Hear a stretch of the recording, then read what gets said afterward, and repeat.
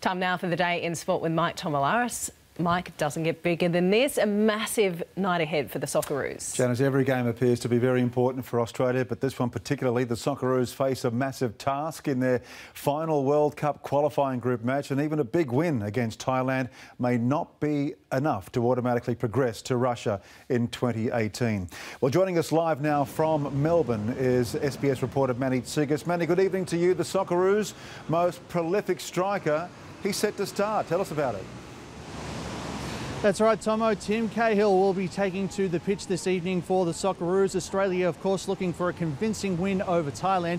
But as you said there, they will also be hanging out for the result of that final match in Group B between Saudi Arabia and Japan. That one takes place tomorrow morning, and they're hoping that Japan can get over the line for that one too. Now, despite the weather here in Melbourne, there's still thousands of fans rocking up to watch tonight's game. Plenty of green and gold and a smattering of Thai fans as well. And the Socceroos are buoyant heading into the clash. It's good to see that everyone's out to support us for such an important game, and hopefully we can get the job done and, you know, let them enjoy the game, and hopefully they can have the success that we want, and that's to qualify tonight.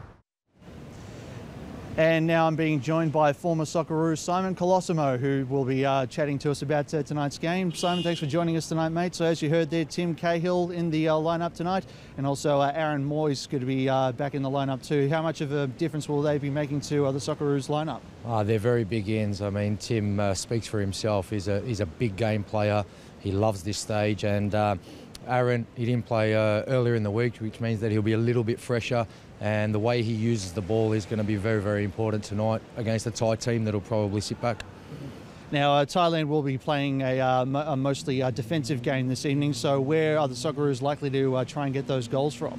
Well, it's really important that they move the ball quickly, and Amy Park here, or the rectangular stadium as it's known, is the perfect surface for some of our guys to play. I mean, Aaron, Tommy Rogic, these guys, Matty Lecky's going to be able to go with pace, so having a great surface to move the ball quickly is where they're going to be able to break the ties down.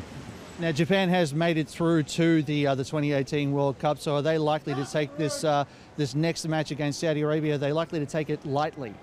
No, I don't think so. They're a very proud nation, and you know, now that they've qualified from a player's perspective, they're going to be wanting to put a good performance on, because they know that every game they play for that national team now is going to be subject to, you know, whether they go to Russia or don't go to Russia. So there's a lot riding on it for them also. No worries. Simon, thanks very much, mate, and enjoy the game. So, Tomo, the stage is set. Kickoff is at 8 p.m. And for all the highlights, be sure to tune into SBS World News Late Edition at 10 p.m. Well done. Well done, Manny Tsigas there reporting from Melbourne.